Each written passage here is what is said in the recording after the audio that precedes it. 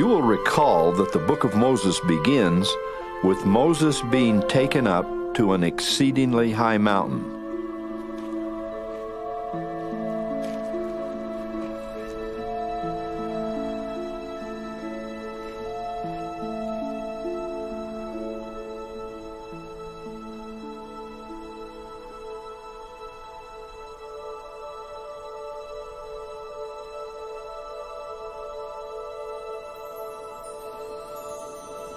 And the glory of God was upon Moses.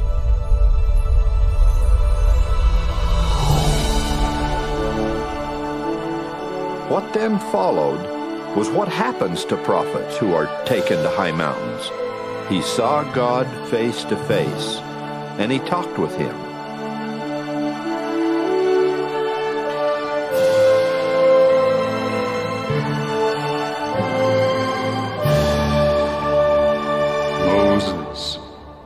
Behold, thou art my son. Wherefore, look, and I will show thee the workmanship of mine hands. And Moses beheld the earth, yea, even all of it. And there was not a particle of it which he did not behold, discerning it by the Spirit of God.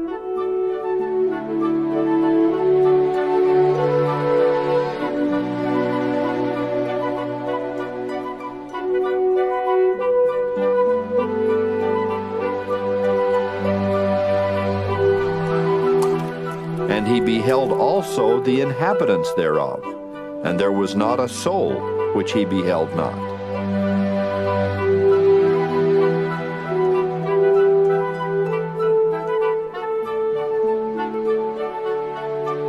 This experience is remarkable by every standard. It's one of the great revelations given in human history.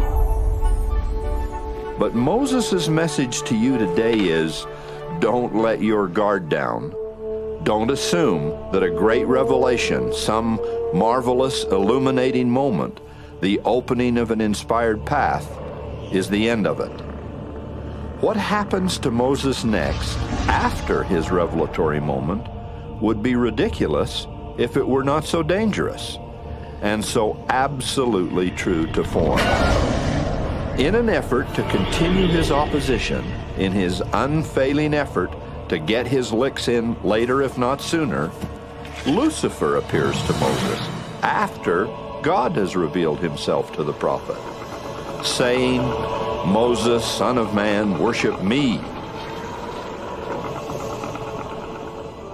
But Moses is not having it. He has just seen the real thing. And by comparison, this sort of performance is really pretty dismal. Who art thou? For behold, I am a son of God. Where is thy glory that I should worship thee? Blessed be the name of my God, for his spirit hath not altogether withdrawn from me, and I can judge between thee and God. Get thee hence, Satan, deceive me not. The record then depicts a reaction that is both pathetic and frightening. And now, when Moses had said these words, Satan cried with a loud voice and ranted upon the earth and commanded, saying, I am the only begotten, worship me. And it came to pass that Moses began to fear exceedingly. And as he began to fear, he saw the bitterness of hell. Nevertheless, calling upon God, he received strength. Depart from me, Satan! For this one God only will I worship, which is the God of glory. And now Satan began to tremble, and the earth shook. In the name of the only begotten, depart hence, Satan. And it came to pass that Satan cried with a loud voice, with weeping and wailing and gnashing of teeth, and he departed hence. Always to come again, we can be sure, but always to be defeated by the God of glory. Always.